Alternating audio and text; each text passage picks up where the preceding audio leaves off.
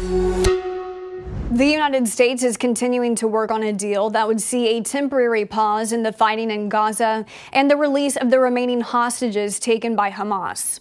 President Joe Biden spoke of the plan during a joint news conference with King Abdullah of Jordan at the White House on Monday. The United States is working on a hostage deal between Israel and Hamas, which would bring an immediate and sustained period of calm to Gaza for at least 6 weeks, which we could then take the time to build something more enduring.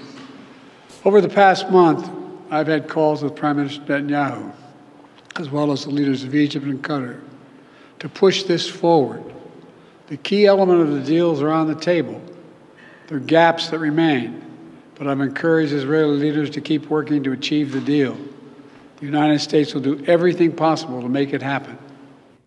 CIA Director William Burns is expected to be in Egypt today to further discuss the hostage deal.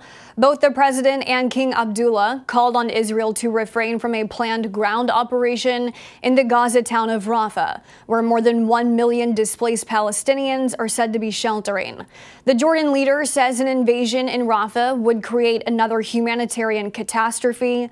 Israeli Prime Minister Benjamin Netanyahu has said a ground operation will move forward once a plan is in place to move people from the city.